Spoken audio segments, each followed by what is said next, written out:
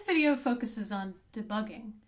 Specifically, we'll talk about syntax errors, exceptions, and the debugging toolbar, and we'll walk through several examples. There are three types of error. How many of you have made a syntax error when you're trying to write your code? So you're already familiar with it. A syntax error that won't let a script run is something that's in the code, and you'll find that the cursor tries to tell you where the syntax error. It will jump to the first syntax error it sees, or close to. Sometimes it's on the next line, like if you're missing a parenthesis or something, it won't be able to detect exactly where the missing parenthesis is. But if you do this in Python Win, that you try to run the code and it'll give you this message down in the feedback bar, and then the cursor will actually move and tell you, this is where I think the syntax error is. And then you've probably seen another kind of error, which is an exception, where it prints. Anybody had red stuff print out at them when they were trying to write things? These are called exceptions. We mentioned them earlier on, but we're going to go into more detail about how to read those traceback errors. They're sometimes generated by having a variable that you're trying to use a variable that you haven't defined, and that could be because you've spelled it differently than you did when you assigned it, or you've got another kind of problem that allows the code to run. It won't stop with a syntax error before it runs. It'll run to some point and then it'll throw an exception. Then there are the most insidious kind of errors, which are logic errors, because your code can run to completion but not do what you are trying to do. And that's usually when you've told it to do something that you don't mean to tell it to do. So make sure you look at that feedback bar. Can you spot the 7 syntax mistakes in this code example?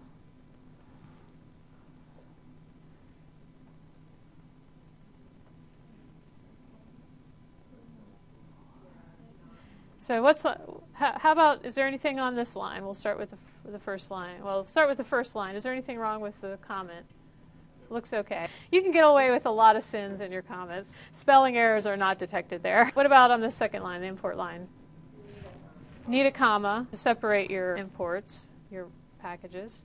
And what about on this line? Yeah, this needs to be an assignment statement instead of a comparison operator. So single equal sign. I haven't seen too many people making that mistake. It's usually the other way around. When you mean to use comparison and you use an equal sign, that's the mistake. What else? The 1 has to be in the square brackets, right? Not in parentheses. It kind of looks almost right, but it's not. What else? In quotation is missing. You see anything else on this line? Can you really add those together? Can't you? All right, so it depends.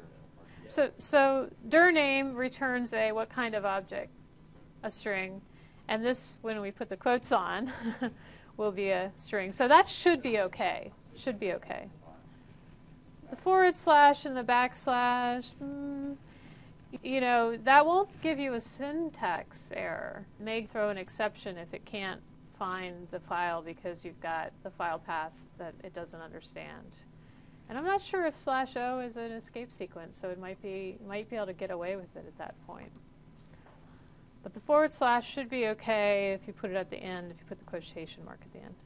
All right, what else? What's on this line? Not should be all lowercase, yeah, because it's a Python keyword, and all keywords in Python are lowercase. And there's a colon missing at the end. What about on the next line? Yeah, so this is not going to let it run unless we indent something underneath of here. And with the logic, it seems like we're wanting to check if the directory exists, and if not, do you know what mkdir stands for? Make directory. So it's going to create the directory, and that's how you would do it if you wanted to check if the directory already exists and make it if not. The solutions are down here in case you want to look at that later. Syntax errors, usually they're easy to fix once you figure out where they are. Error messages with the syntax errors are maybe not that helpful, but the cursor is jumping close to where the problem is, so you should look in that area. If you don't find an error on the line that you're looking at, look on the preceding line, because sometimes the cursor is confused and jumps a little too far. Common syntax errors, variable names spelled wrong, missing colons for the if and while and for statements. You have to have those at the end of those else statements as well. Inconsistent indentation, we talked about being able to turn on white space and show the tabs or the spaces. You can't mix those. String literals have mismatched quotes. Unclosed bracket, that's a common problem. Of course, the equals instead of equals equals inside of a conditional statement. It's bad. Do you see any exceptions on this one?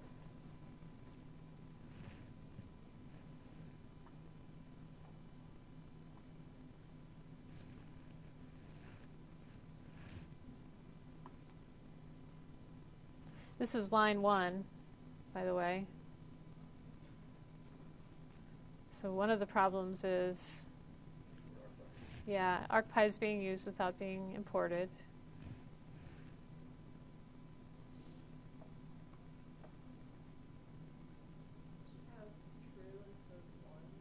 Yeah, actually, 1 will work, but yeah, every time we've gone over it in class, we've used the true, just because it's a little more intuitive. But that's a good thing to pick out. When it passes in scale, is it expecting that number to come in as a string? So we've got it hard-coded as a number here, so we don't need to worry about, we don't have any user arguments we're expecting here. Let's look at the make feature layer management. We take a shapefile name, which we've defined up here, and we take a layer name, which we've defined on line 7. So what it does is it makes a temporary feature layer out of the shapefile, which will be in memory. And then it's going to do a layer to KML conversion. You have to do 2 steps with the KML tool because it requires a layer. So if you're trying to get from shapefile to KML, you have to first make the feature layer to start with. Okay, so what's it doing on line 13?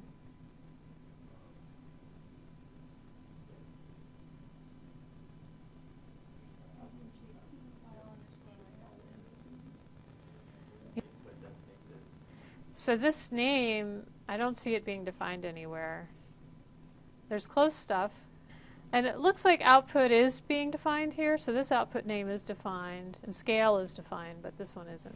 If you run this code, it'll run. And then it'll get to line 13, and it'll say, blah, blah, blah, blah, blah, this is not defined.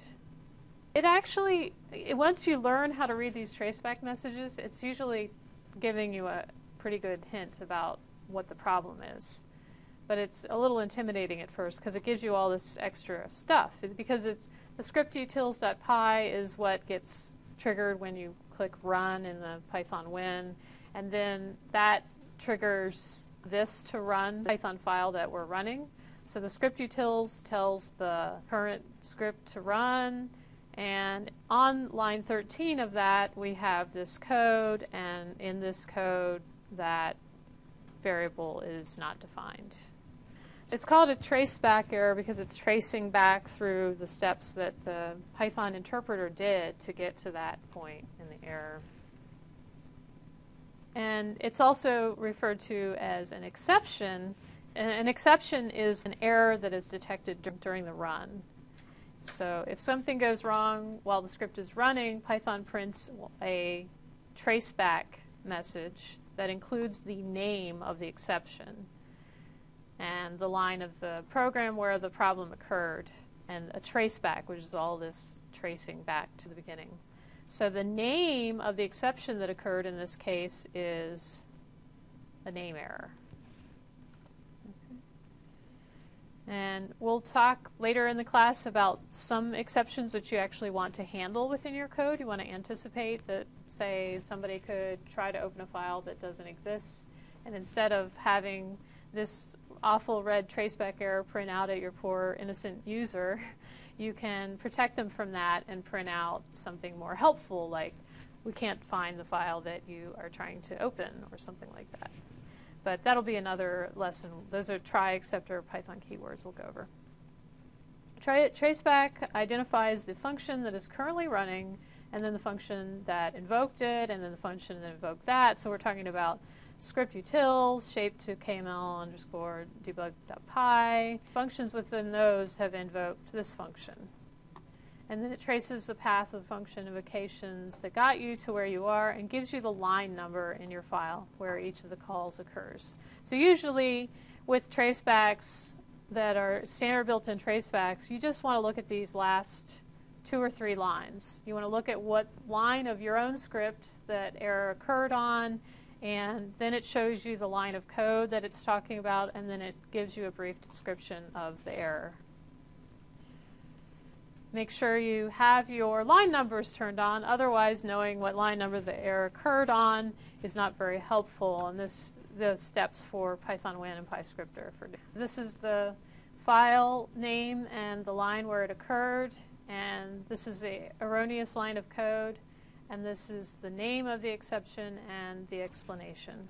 This occurred on line 6, and the line 6 of list fc underscore index.py, and the exception was pointing to this code, and it's a name error again, and the variable index is being used without being assigned a value. You're trying to use index, and it's not defined as far as Python thinks. Look at these 2 exceptions. Can you answer these 3 questions about each of these?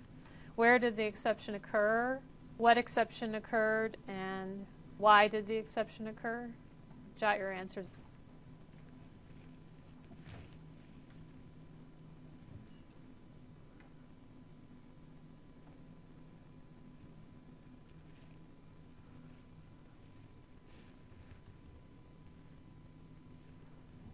Russell, where did the exception occur in the first one?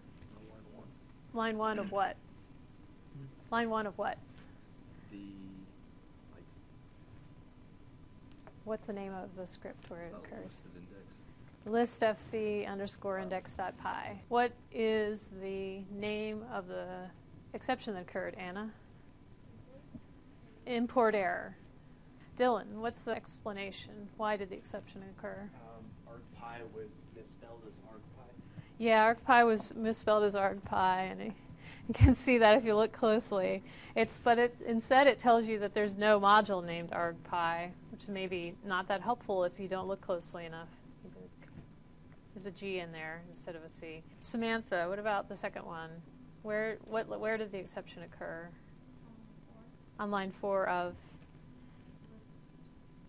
Yeah, that's right. Of the same script that we were talking about before, list fc underscore index. What exception occurred? What's the name of the exception? Index error, yeah. Young, why did the error, what's an explanation for why the index error occurred? So what does that mean, though? List index out of range. So that's what the computer tells us.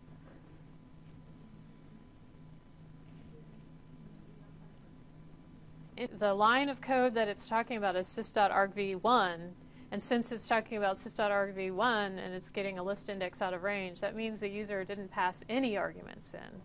It's not that they just didn't pass enough in. They didn't pass any arguments in. So we know that based on the fact that the code is sys.argv1 and it says list index out of range.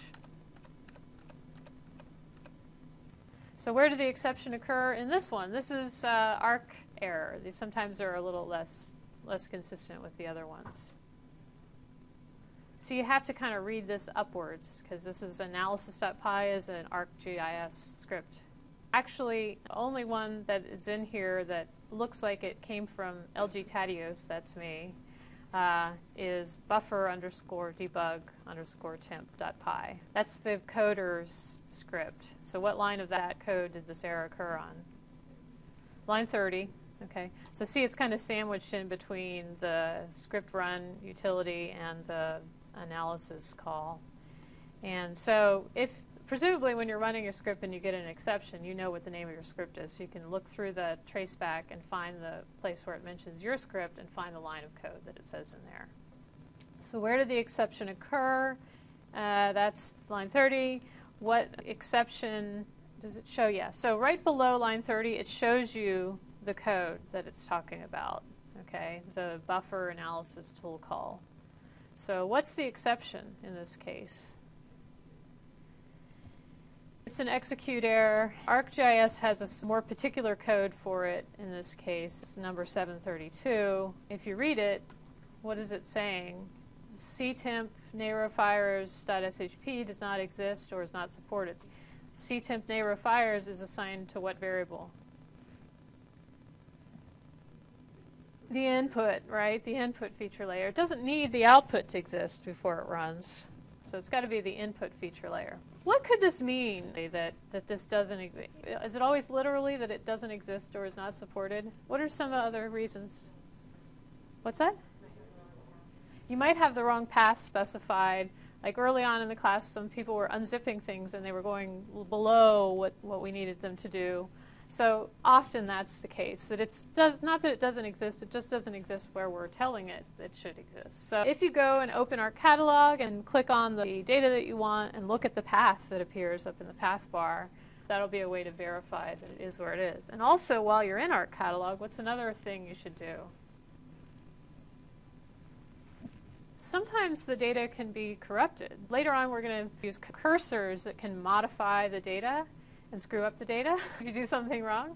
Yeah, it can get corrupted. Just check and see that you can preview the polygons or whatever in our catalog and look at the table. Does it look like it makes sense? And then you have to get off of it and click on something else and hit refresh. Otherwise, it'll be locked when you try to run your code again.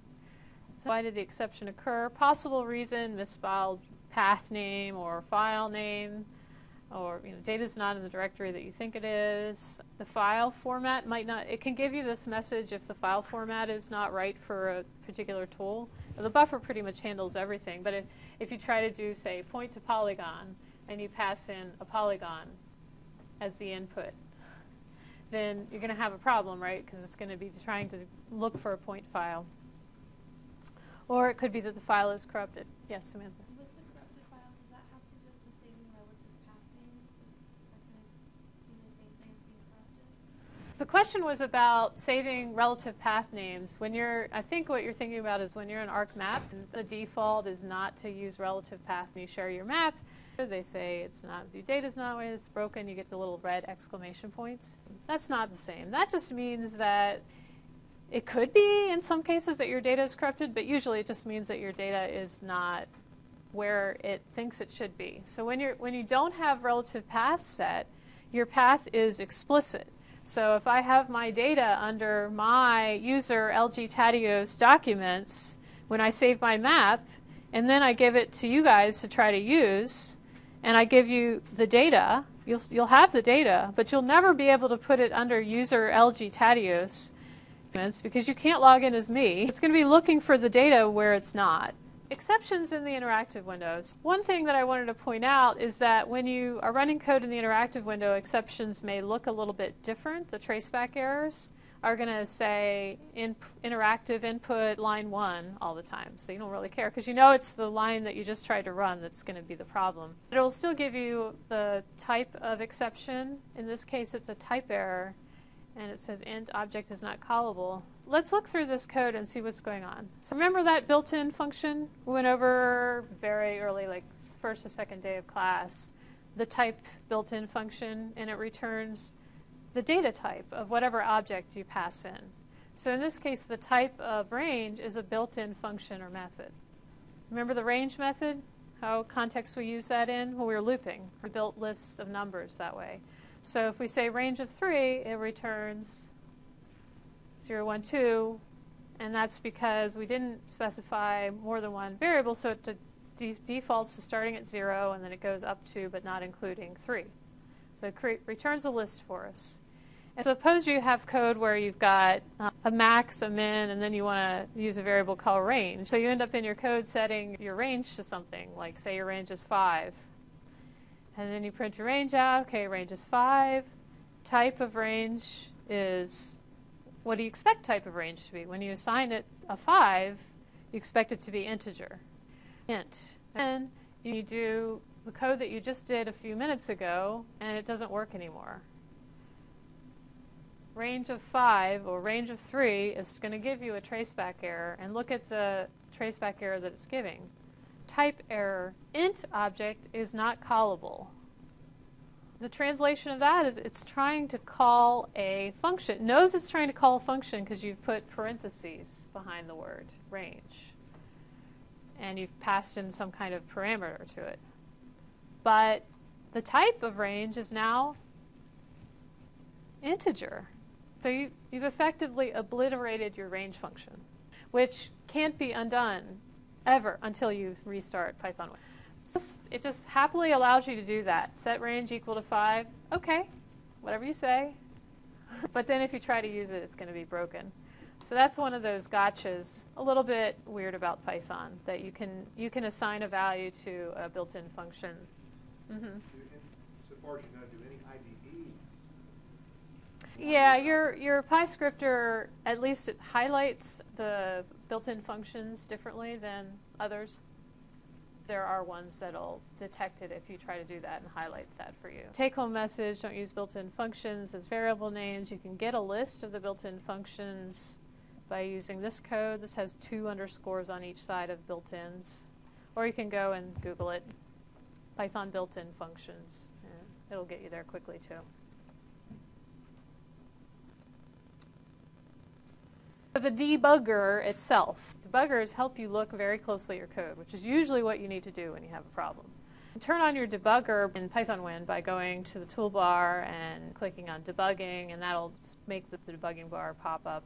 So the debugging toolbar looks like this in Python Win. You've got the watch window, which is these little glasses. You can toggle breakpoints. You've got these step buttons. You've got a go button, which makes it run in the debugger to, if you set any breakpoints, which are places where the code is going to stop, it'll make it run to the next breakpoint. And if you want to stop a debugging session, you use this one button with the red X on it. So we go into Py. So that means that you can run part of the code? You can run part of the code and stop wherever you want to stop. So usually you use breakpoints because you know the first 100 lines are fine, and you don't want to do step, step, step through all of those. You just want to run by those really fast and get to the point where the problem is occurring. And we'll talk about these step buttons in more detail when we talk about defining functions themselves, because usually you want to step in when you've defined a function and step out. But otherwise, if you haven't defined the function, then you probably just want to step over, which is the middle one. So we use the middle button for now. When you're debugging, the little yellow cursor in Python Win shows you where you are. And then this is useful, this window over here for expressions. In PyScripter, it actually populates whatever it is. It's got a window for whatever is going on at the time, so you don't have to put them in specifically. But I think it's great to actually put them in yourself to list the things that you want to see going on, because then you intentionally put things in that you want to look at, and you look at them. When you want to start a debugging session, there's more than one way to do it, but you can click on the running man, and then you get this little run script window. And in the bottom, there's a choice for running without debugging, or you can step through in debugger. And if you say step through in debugger, then it'll start the code and just put the cursor on the first line of code, first line of non-commented code. And then you can start stepping over and execute each line one at a time. Why is it useful to do that? It's really useful because then you actually look carefully at what your code is doing. If you have that watch going on at the same time, then you can see what all your variables are. It's kind of like having another pair of eyes looking over your shoulder as you code. Don't want to touch this button unless you want to step inside a function. If you mistakenly step inside, you might get into one of the built-in scripts. Don't modify anything when you're in one of the Python's built-in scripts. You just want to step out once you get inside of there. So if you do that by mistake, just keep stepping out until you get back into your own code. I talked about the watch window and the stop button. You have to use this one when you're doing debugging. You have to use this button to stop the code running. Breakpoints are one of the great things about debugging. If you have some code that does something that you don't want to step through, say it has some loop that goes 1,000 times, you don't want to go step, step, step, step, step. You want to say, all right, my problem is somewhere down in here. Let me just run to that point and then start stepping close, very carefully. You can add a breakpoint by putting your cursor on the line of code that has a problem and then clicking on the breakpoint button in Python Win. And that's a toggle, so you can turn it on and off with this hand button. And so then to start it running so that it goes right to your breakpoint, you use the run button with that arrow symbol on it. So then it'll run, shoom, right to that point, and it'll turn the breakpoint pink, and then it'll stop. And then it's up to you to use the step over button to step through the code and watch your expressions as you go. In any debugger, you can also set a condition with your breakpoint. So sometimes you know that something is going wrong on the 5th time through the loop, and you don't need to step through the first 4 times. So you can actually say, my variable x is equal to 5, then stop at that breakpoint. So that way it'll run up to exactly the point where you want to stop. So that's what this red button on your debugger toolbar does. It turns on that condition window. And then if you have any breakpoints set, you can click and put the condition in the left part of it. Where do you want to use breakpoints? Usually you want to use them inside of code that is doing some kind of condition or some kind of looping. So I usually put breakpoints, say, inside the beginning of a loop, right? So it'll go, run to there, stop there, and then I can loop around and see what's going on inside of there. Or if it got conditional statements, I put them inside the beginning of each block, because then you can step through and see when it's going inside of each block of code. And what kinds of things do you usually want to watch? You want to watch iterating variables. What is that value? What is the value of that thing you think you're looping over when it turns out to not be the value at all? Or output file names are a good one as well. Input values from the user, so you can see what it is that you're actually getting in from the user. If you've got the single quotation marks, for example, on your input, they'll show up when you watch them with sysargv. Or if you've got a space and you've forgotten to put quotation marks, that'll show when you watch them as you're stepping through. Variables and conditional statements. So like in this one, I would watch age to see if it is what I think it is. So then I can step and see what the comparison should be for each. You can even put a whole conditional statement in the watch window, like age greater than 7. You can put whatever is code that's a value that can be evaluated. You can put that in the window. Variables created by concatenation. So I've had a lot of questions over the weekend on one of the scripts where you're supposed to be doing batch processing, and people are not forming that output name correctly. And if you just watch and look at what it is, it gets you to the solution a lot faster. Variable paths, directories, variables that appear in traceback error exceptions. Those are good ones to watch. Where to put breakpoints beyond the code that you know works. Script 1, I would put a breakpoint maybe here because I already know that my loop works. Or inside of conditional blocks. So I would put breakpoints on line 8, line 10, line 12, line 14, and line 16 to see what's going on in there. Inside of the loop, inside of this loop, right? Right inside of here on line 10, I would put a breakpoint if I'm debugging this. Inside user-defined functions, we'll talk about that later.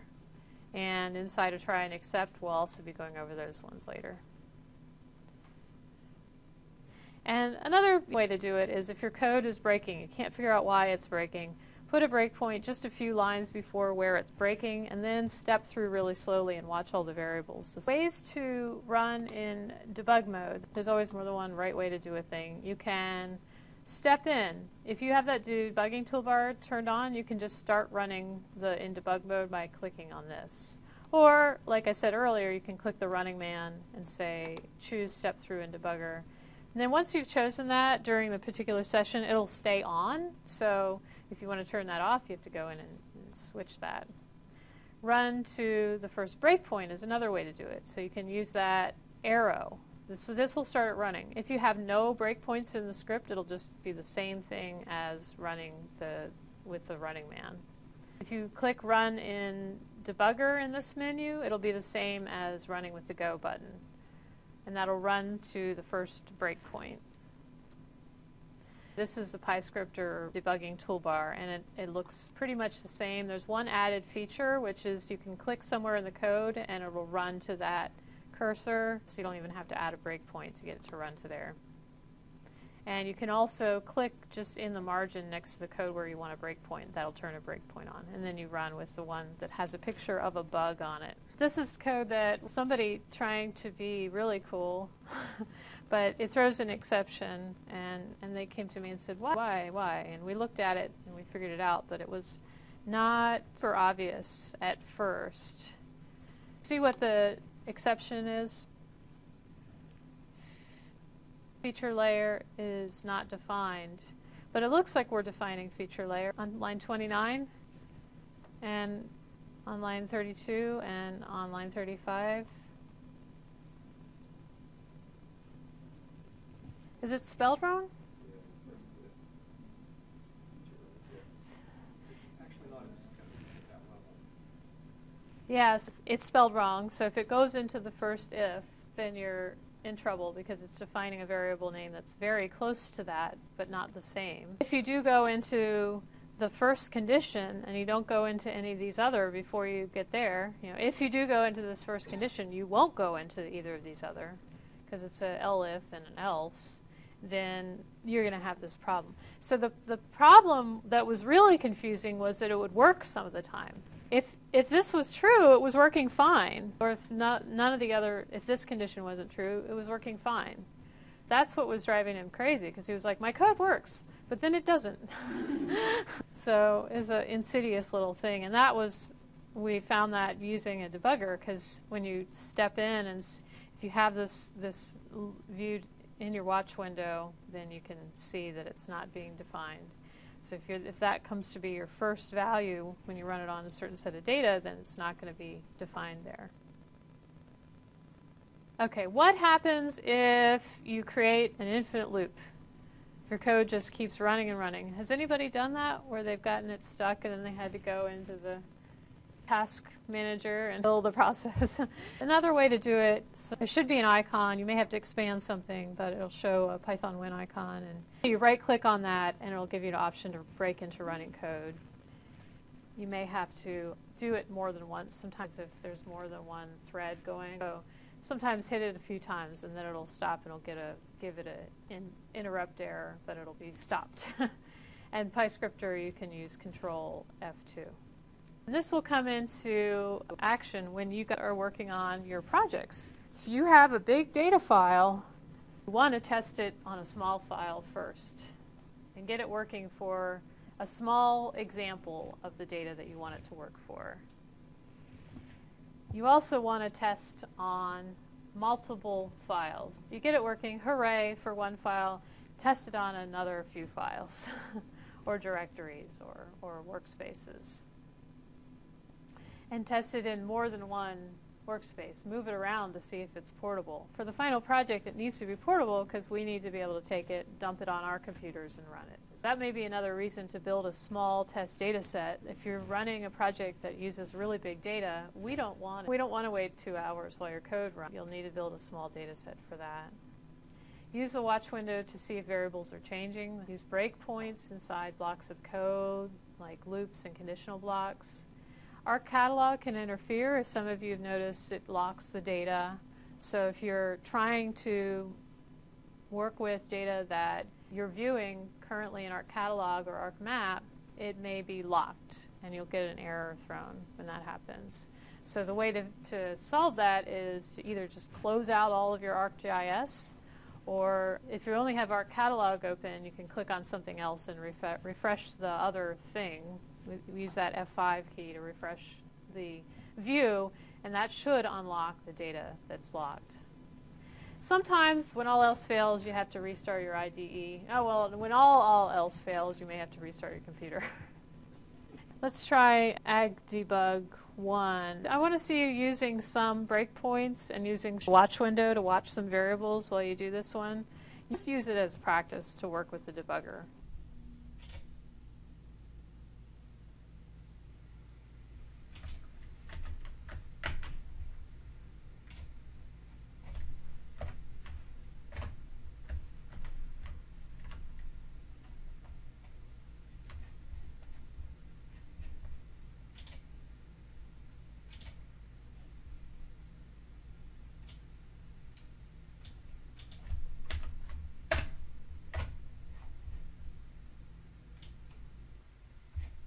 Now we're ready to start.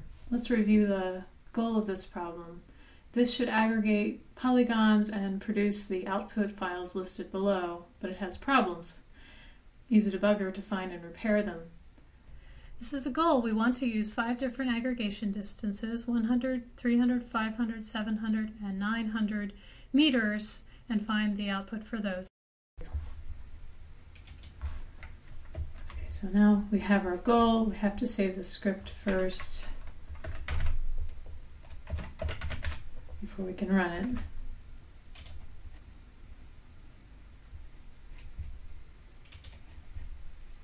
I have my debugging toolbar open already. I think I can slide this around. It's all right over here.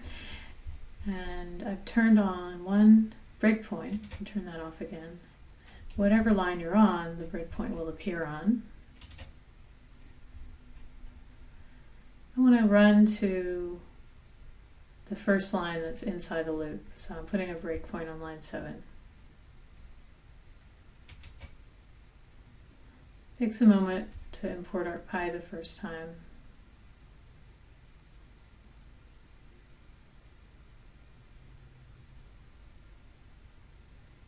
I need to move this up, but down at the bottom it says running script. So we've successfully imported ArcPy, set the ArcPy workspace. You can see that over here is what we want it to be. Now I'll use the step over button.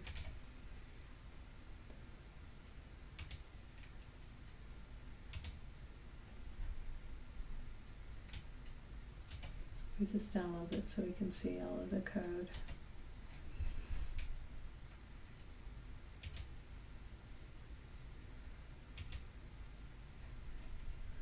And we're getting an ugly error, an exception thrown down here.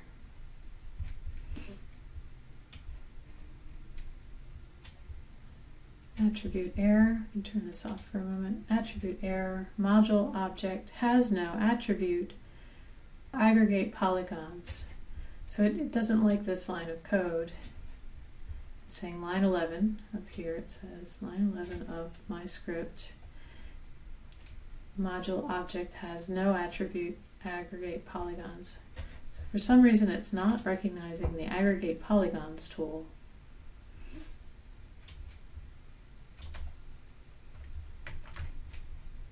Let's go to the ArcGIS help.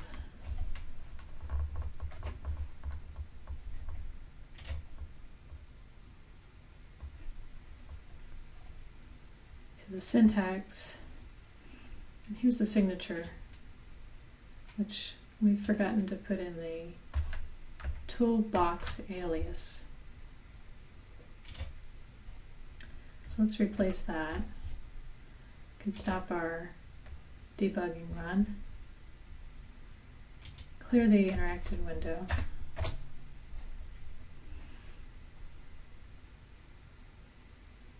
Let's try again and run to that point.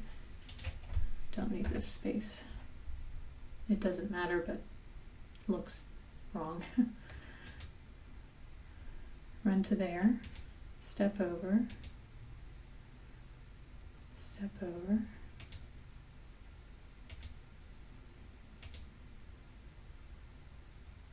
And now we've got a different error. It's not complaining about ArcPy not having an aggregate polygon attribute any longer. It's now saying that there's an exception raised when that tool is being called.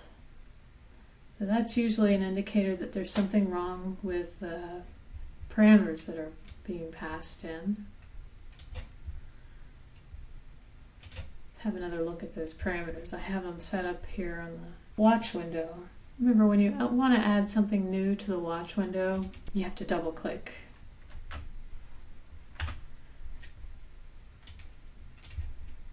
Where it says new item, you can double click, or you can replace one of your existing ones. You double click and then you start typing, otherwise it doesn't get your first letter.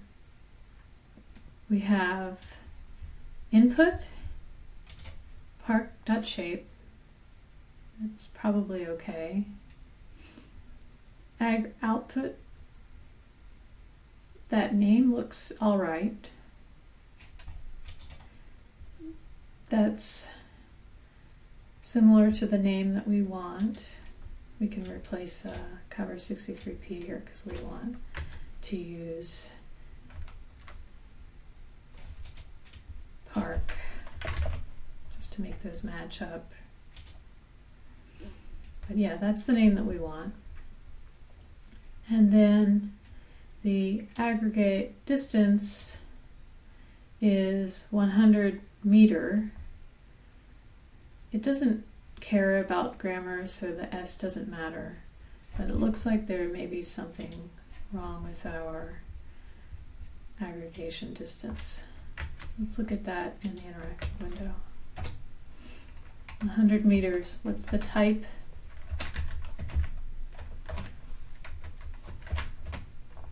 It's a tuple. That is not good. We need to pass in a string. So what we're doing here is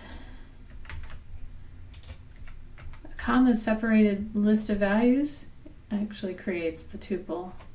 So instead we want to concatenate.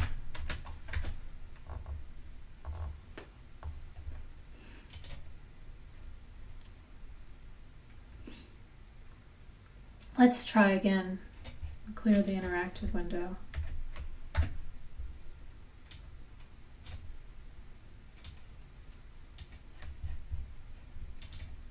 I have to get my focus back up here. Step over. And we have an ag distance of 100 meter. Now we have another error coming out when we try to run the aggregate distance. Cannot set input into parameter aggregation distance. So there's still something wrong with one of our inputs. Parameter is not valid. If you look closely at ag distance, we still have a problem there. There's no space between 100 and meters. You can fix that by doing this. If it bothers you that it doesn't have an S on the end, you can add that, but it should work without it. Now, you may have noticed that we're having to step over several steps that do not necessarily need to be inside the loop because they're doing the same thing every time. So let's fix that. Take these out and put them up here. Our input file is the same, it's just our distance that's changing. And we always want to overwrite output. So let's run to our breakpoint again. Oh, I need to reset the breakpoint. I'm just going to clear that, all the breakpoints out. Click here, and then I can turn the breakpoint on for line 8. Stepping over. And now my aggregation distance looks good. It's 100 meters. So let's clear the interactive window.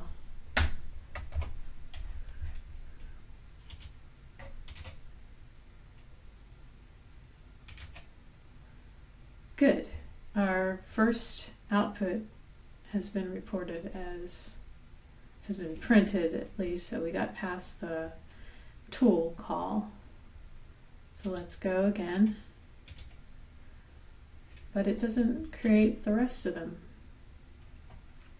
Let's try that again. Maybe it's the override output function. Clearing the interactive window. Okay, running to there.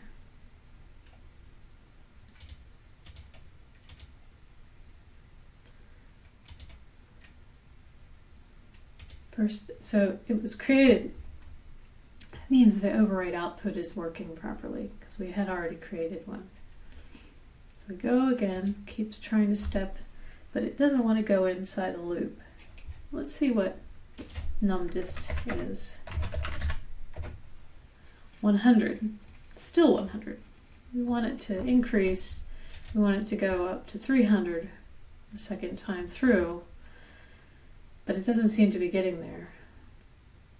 Before we tackle that, let me just say one thing, that the override output is working because you can either set override output to 1 or true. Either one of those will work.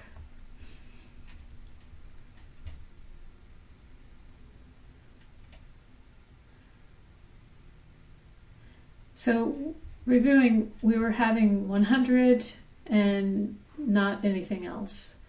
That should make you suspicious of your looping conditions. Your looping conditions are determined by the sequence that you have behind the for and in. It tells you starting with and stopping with and including. So let's look at that. Yeah, so that range function only has the value 100 in it. Let's review the help for the range function. Stretch this a little. The help says the start, stop, and step. So we have 100 to start with, that's what we want. 200 to stop with, not what we want. And 1,000, a step of 1,000, so we're incrementing by 1,000 every time. So what will happen with our command is that it'll start at 100, it'll add 1,000 to that to make 1,100, and then it'll check if 1,100 is less than 200, which it's not. So it's failing to go back into the loop because we've set up our range function incorrectly. Here's our goal. We want to say 100, 300, 500, 700, 900. So that's a step of 200. And we want it to stop after 900. So we could say 901, or we could say 1000. Anything that's higher than 900 but less than 1101.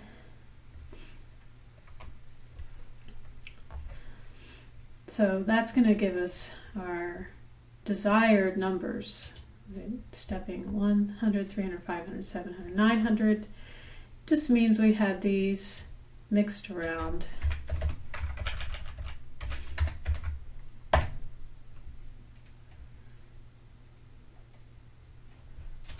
Clearing this, let's try again.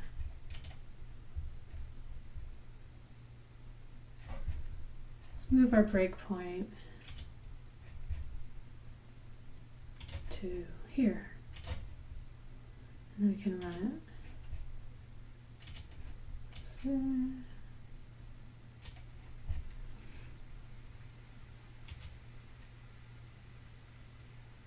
good. Our first one was created, and now we're about to print out that we've created the second one, third one, fourth one, fifth one. Great, it looks like we've repaired it using the debugger. One last thing, it's always a good idea to check your data in our catalog. So let's refresh, hit F5. and do a preview. That's our input data, our 100 meter aggregation, 300 meters, 500, 700, and 900. It's almost one big blob.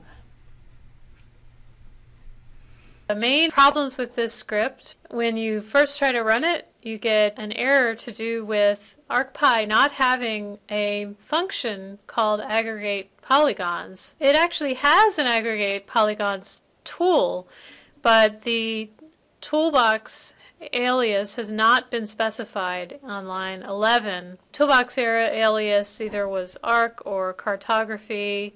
I hadn't tested it on arc, so I encouraged people to use the cartography toolbox, and you can see that in line 12 of the solution. The next problem was on line 9 of the original script, which has the distance, the aggregation distance is being created with a comma separated pair of strings. When you do that, you're actually creating a tuple. So line 9 of the original script creates a tuple for aggregate distance, which is not what you need. You need it to be a string that says, say, 100 meters or 300 meters, so forth. So on line 10 of the solution script is the correct way to create the aggregate distance. Then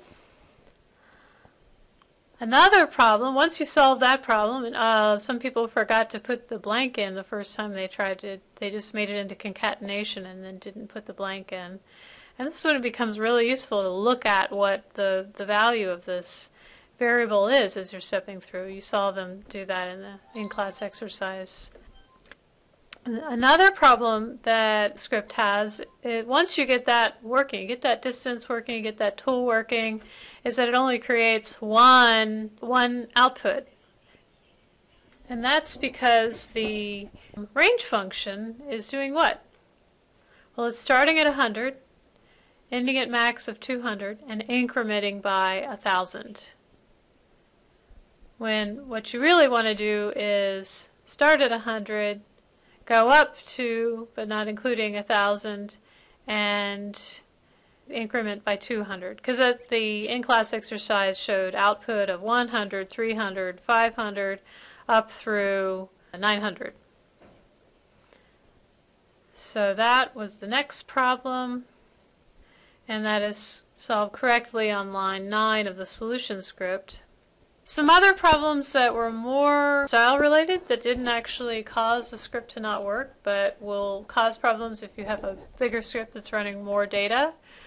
On lines 7 and 8 of the original script, override output is being set repeatedly, and the input variable, which is hard-coded, is being set repeatedly. And that's entirely unnecessary for those to be inside the loop. They should be outside, where before you start the loop, you just set those up once, and then you're done with them. Another point of difference, so just like we've done in lines 4 and 5, we've moved those override output and input feature to the outside. And then there's another thing that was wrong with this original script. The input variable is called input. In fact, input is one of our built-in functions, so we want to rename that to be something else. Input feature is a good solution. You can do Control H to search and replace. In the solution, we've got input feature on lines 5, 7, and 12, for example. Another thing was that this script, the original script, was using a full file path for the park data shapefile on line 8. That is not going to cause errors to occur, but it's not good coding practice to use the full path where you're not needing to use it, because then you have to go and change it in more than one place, which can be error prone. So if you're using that workspace that you've set, just use the base name of the data. So line 5 of the solution has a relative path, because we don't need to specify that full path. Code to get the file name without the extension was also moved outside of the loop, though this isn't as egregious as the other two lines that were needlessly inside the loop, because this was included on a line that did also have dynamic parts.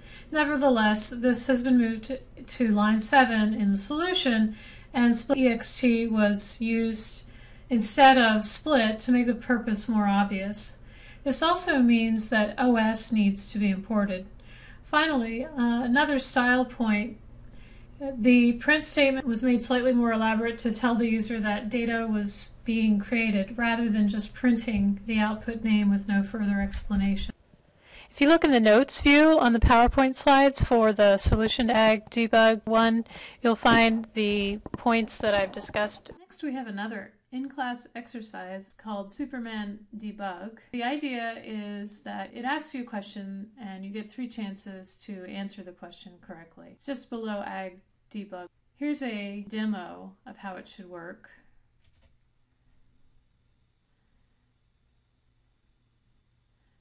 So we run it with no arguments, and then it pops up a question. Who's Clark Kent? We say Abba. We say King Tut. We get a 3rd try, and we say Madonna. But, of course, that's wrong, so it says, haha, you don't know Superman. Then we try again, and we put the correct answer in, and it says, you are right. So we had to run it a second time because it only gave us 3 chances to get the answer correct. After 3 tries, it mocked us and exited the script. We had to run it again to put in the correct answer. The script is linked here. Your goal is to modify the script so that it duplicates the behavior you saw in that video clip. 3 times you're out, or if you get the right answer, it stops. You'll first have to solve some syntax errors, but then use the debugger to watch the behavior, use those breakpoints and step through. If you get desperate, there are hints in the slide note page.